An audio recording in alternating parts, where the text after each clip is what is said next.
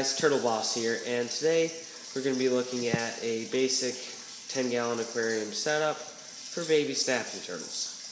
So you can see here, to begin with, I only have about 2, maybe 3 gallons of water in here, and that is because baby snapping turtles require shallow water. That is because when they rest, they need to be able to lift their heads out of the water and breathe.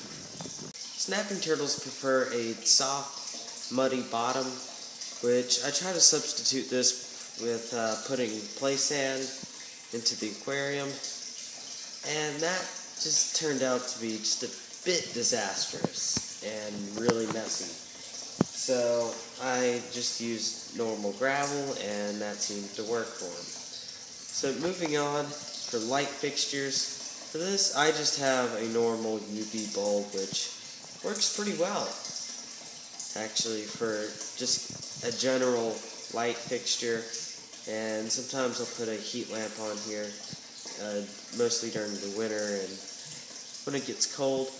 Moving on to the pump here, I've got just a basic, forgot what that type of pump is called, but it's just more of a 5-10 gallon pump, and it just keeps the water fresh and clean for the feeder fish here. And moving on to that, baby snapping turtles are pretty omnivorous, omnivores, and they will eat most commercial brands of fish food and turtle food, although it is important that you do add some variety to their diet by feeding them either worms or feeder fish like I have in here now.